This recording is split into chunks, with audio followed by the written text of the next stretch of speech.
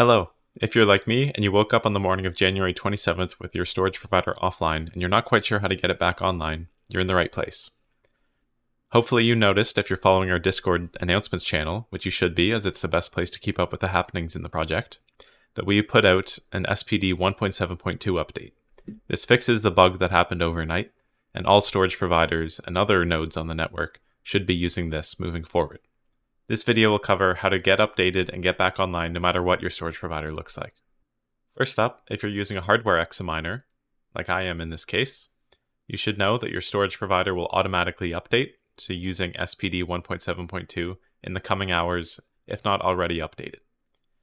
All you have to do is be sure that this SPD is 1.7.2, and your supervisor and web versions should also match.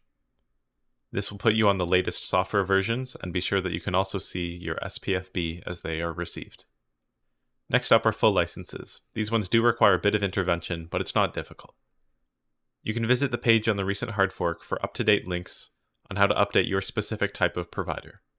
But today I'm going to give an example using Synology. On a Synology and Docker-based setup, you would proceed to open your Docker container. You want to stop this container. I want to open FileStation and head to the directory provided to the Examiner full install at installation.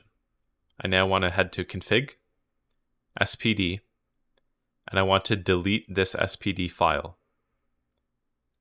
With the container stopped, I now delete. I reopen Docker and I start the container again. After a moment, if you refresh this directory, SPD should repopulate, and it should repopulate using the latest 1.7.2 version.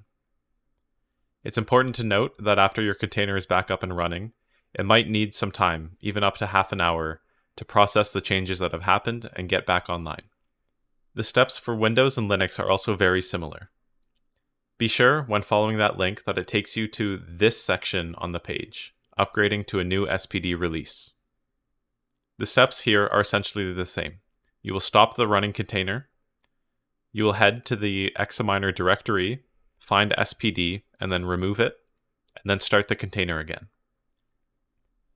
This is also performed the same on Windows, where you will also need to make sure that you're under the right heading. All you have to do, step 1, stop the container. Step 2, find and then delete the SPD binary from within the Examiner's folder. And then step 3, start the container again.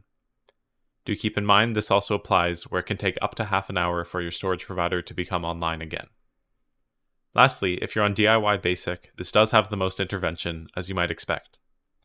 For Linux and Windows, you'll need to go to the SC Prime software releases page and grab the command line daemon 1.7.2. You can download it in whatever format you need. Simply stop SPD from running, replace the old binary with the new 1.7.2 one, and then try starting up again.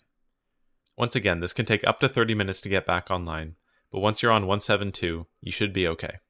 Lastly, if you're running other software on our network, such as the Web Wallet, this will need to be updated as well.